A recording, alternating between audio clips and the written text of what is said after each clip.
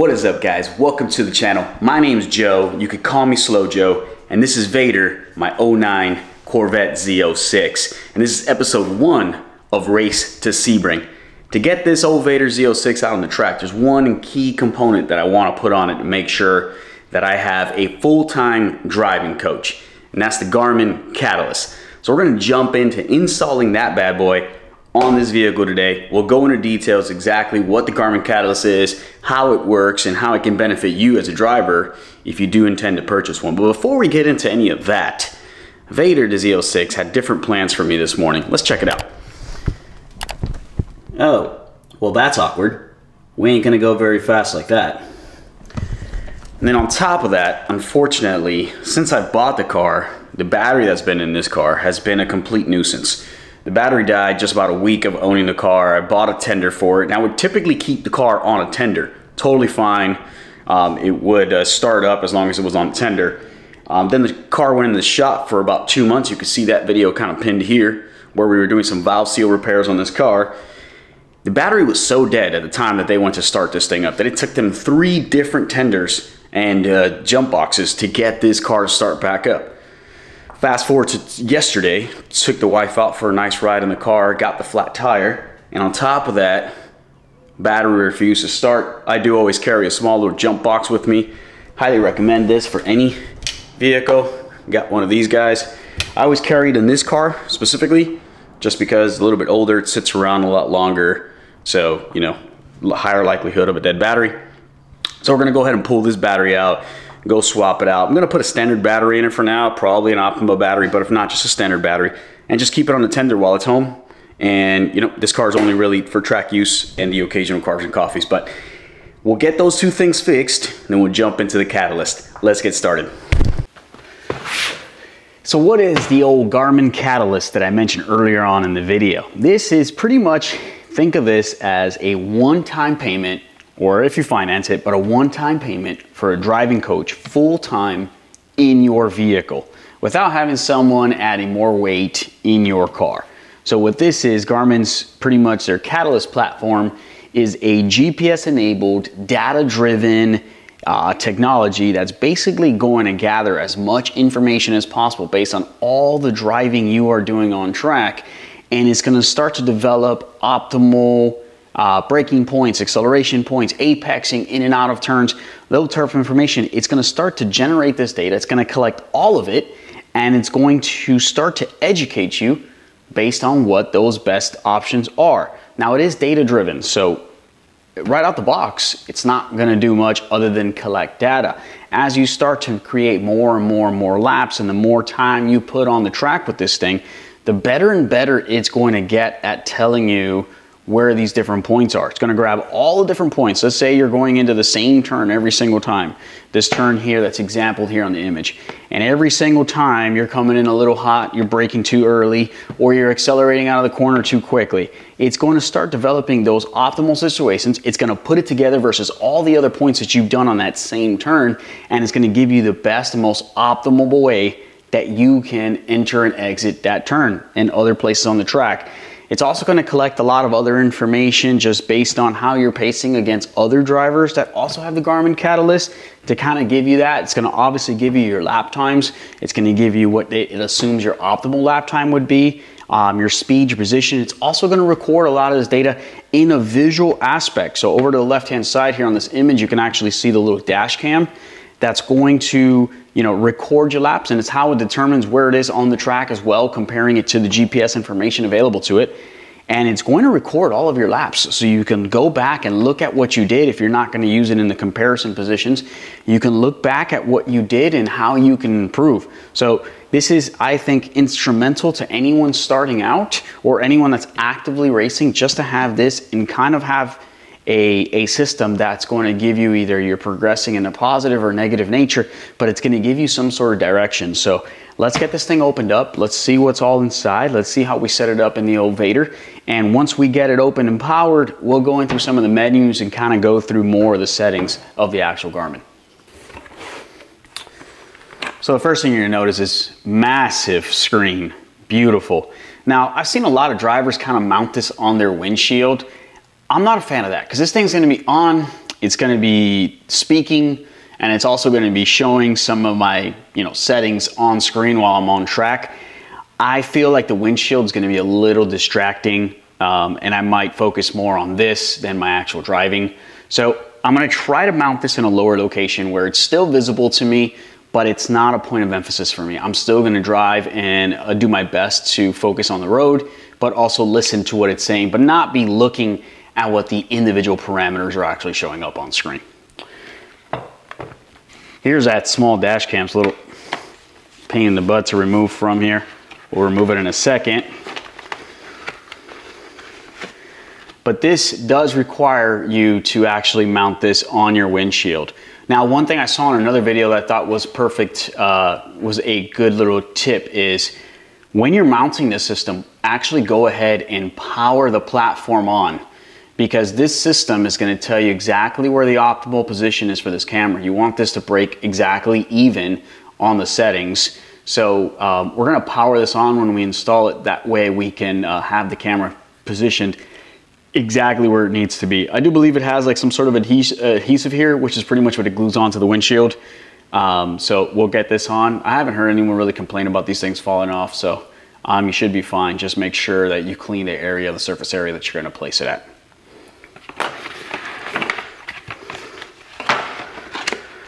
Got stickers, of course. Stickers are probably the most important part to any purchase for your car. I mean, this is where it's at. Obviously the instruction manual, and then you have your mounting hardware here. Plenty of wiring. We'll go through all this stuff in a minute because I have no clue where half of this stuff goes. And then you have, obviously this is the mainframe for the back of the actual unit. Magnetizes on there, very, very strong, as you saw from me just getting close to it. I wasn't trying to put it together yet.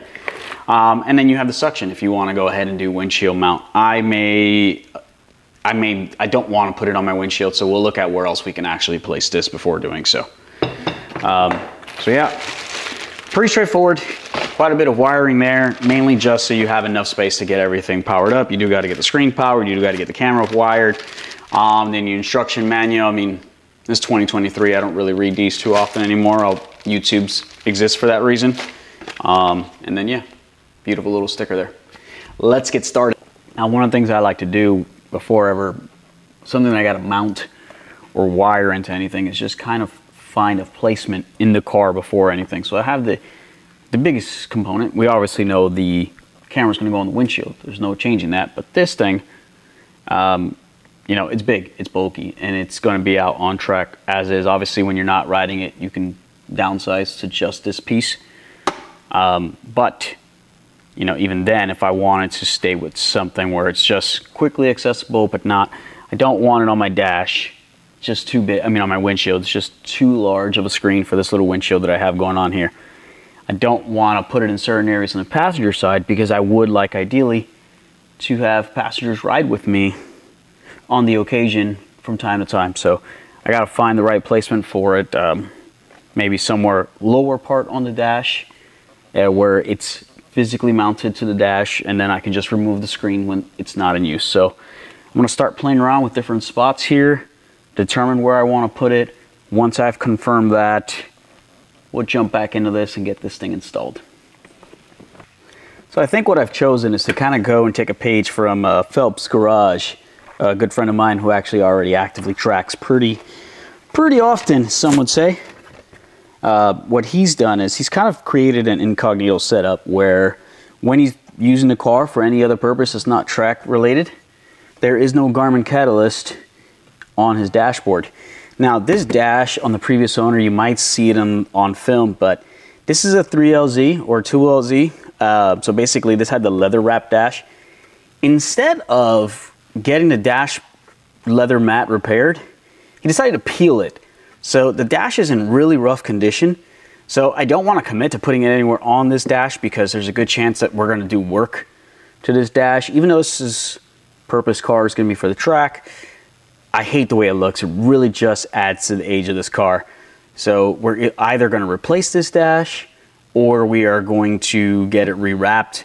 Both of them would require removing the dash, and I don't want to have to be dealing with the Garmin at that point, or like having to relocate it, or cause more damage to the dash than it already has. So I do want to go with this incognito setup, which is basically using this fixed mount here, bolting it through my glove box, and kind of creating a setup where it's going to basically, while I'm on track, I will drop my glove box and have this just out here extended, right where you can see my arm, like this. And when I'm not using it, I would just basically unbolt from here, put my Garmin away, and I'm good to go. So right now what I'm going to get to is get ready to just kind of mock up the length I would need for the Garmin to sit comfortably, and get it mocked up. And then the beauty of that is that the wiring for the camera can just kind of run up my dash, up my A-pillar right here, and through my windshield, through my headliner, down onto the windshield. So it makes the process a little bit easier too, less wires showing on the whole thing. So let's get this thing drilled in and see if we can get it powered on. I quickly noticed was just adding one of these joints, basically what I have here in my hand here. With just one of those, the Garmin would be too close inside to the dashboard panel, but it does bring two of these. So I'm just going to go ahead and mount this other one down there, and we should have enough distance there for the Garmin to sit comfortably just outside the glove box. So I'm going to put that on there, mount it up, start the wiring process to get the screen powered, and then we'll focus on everything else. There it is, nice and mounted up, just under in my glove box. And I have some flexibility to it. Right now, the way I have it mounted, I can adjust those arms and either extend it further out or move them. And whenever I'm no longer using this, the Garmin, I just loosen that arm, pull my Garmin right off, close my glove box. Two ways to power your Garmin. You have the old handy dandy cigarette lighter way, or you have their own little power with a fuse that you got to run to a power source. My cigarette lighter is right over here to the far left, right here to the left in the center of the dash. If you have a Corvette, you're aware of that. And since my device is going to be right here, I am just going to shorten this wire a little bit and kind of just plug it in when I need it. The rest of the time it won't be plugged in. I'm not going to hardwire this into my vehicle. I rather trust a cigarette lighter to choose when it should be on and when it should be off. Let's go through the menus. Let's get this ball rolling. I still have not wired the windshield cam because you want to go ahead and use the software to tell you to dictate if it's level and where best to place it. So we're going to do that through the steps, and then we'll wire the camera. First thing, what I love about it is it's so responsive.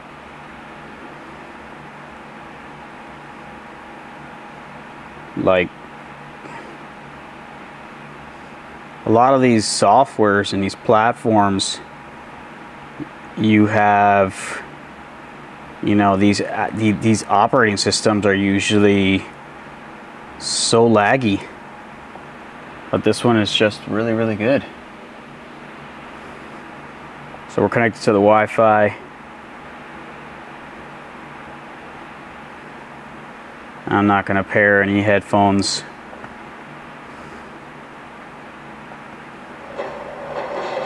So this is a nice little intro video.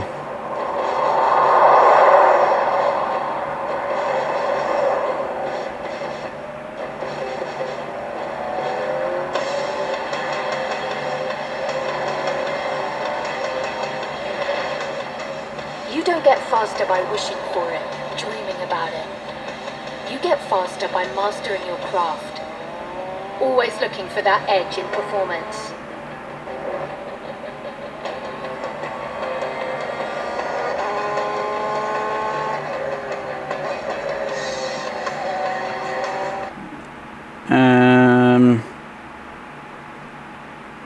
Let's go with the old red helmet.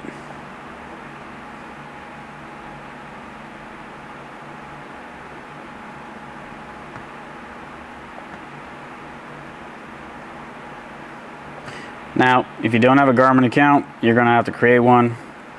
Probably best to create it on a computer. Don't follow my steps here. I completely did not do this, so I'm going to go ahead and do this now.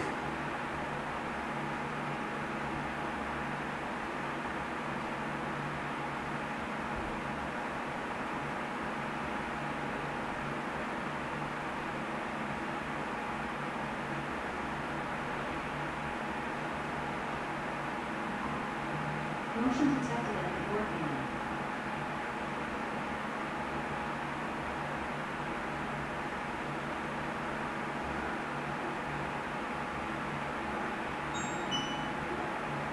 Someone is at the front door now.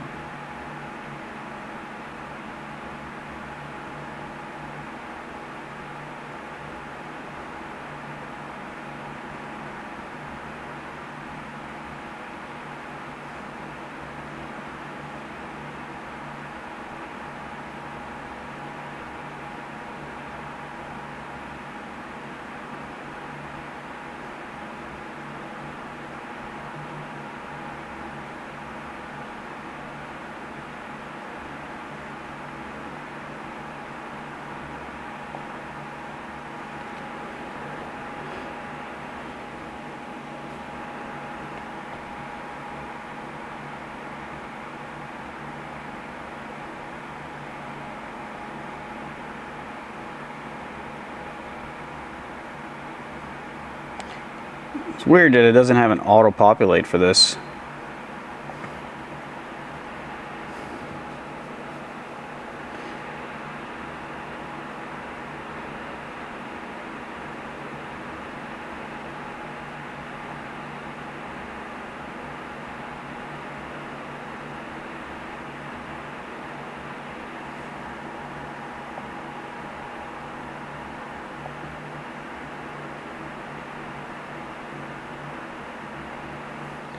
So let's get started with the whole mounting the camera up. Let's see how that part goes.